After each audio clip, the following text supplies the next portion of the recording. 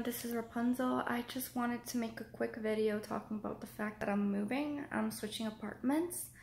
I lived in this place for about 2 years, but I didn't really like an aspect of the lease that said that if I needed to break the lease, I would need to pay for the rent until the new tenant came. And with the economic uncertainty with the pandemic and the like, and the possibility of me not having a job in a few weeks, the people in my bubble said that I could move into their house, and that's what I'm doing.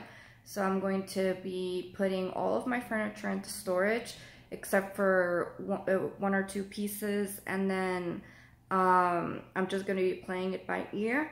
I just wanted to post a video about it, and I'm gonna miss my apartment, and it was a good apartment actually. Out of all the buildings that I've lived in, maintenance was consistently very fast to respond to issues between either the day or the day after. I've lived in places where I would report something that needed to get fixed, and it would be a 1 to 2 month battle.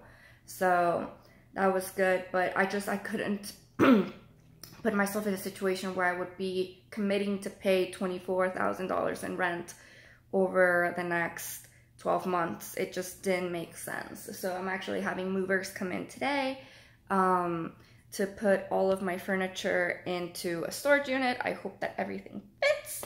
But yeah, I just wanted to post a quick video about that and how, and it's one of the reasons why I haven't been posting, because it's as soon as I made the decision with my boyfriend to move to his place where he also has roommates, it was just go, right?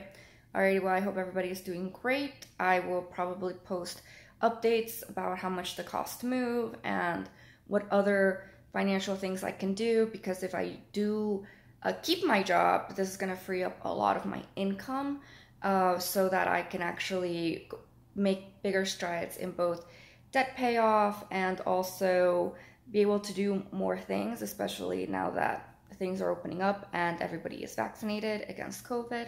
Well, anyway, I'm gonna let everybody go, and I'll talk to you guys later. Bye.